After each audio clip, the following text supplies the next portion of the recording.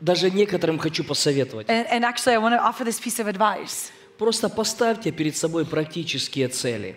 Place practical or attainable goals. Кто-то написал, ну, как бы я видел такую надпись, написал нам в комментах: я ставлю перед собой цель в этом году быть ближе к Богу. And I remember this one comment that was made under one of our broadcasts. Somebody wrote down, "My goal this year is to draw closer to God." Я прочитал и думаю, этот человек, он не будет ближе к Богу. And I read it. Может, это грубо звучит. And the first thought, and excuse me if this is a little harsh, the first thought that I got was, this person will not achieve their goal. Я верю в другое. I believe in something Я верю, different. когда мы говорим, I believe in this. я буду делать в этом году вот это, When we say, exactly, I'm going to do this, вот это, I'm going to do this, вот это, I'm going to do и this, поэтому, and that is и why я верю, буду ближе к Богу. I believe I will be closer to Но когда мы God. бросаем просто абстрактные фразы, But when we just use abstract и в них нету phrases, практических шагов, and there's no actual practical steps in them, как ты можешь в конце года определить, что ты стал ближе? how can you determine at the end of the year whether you did draw closer?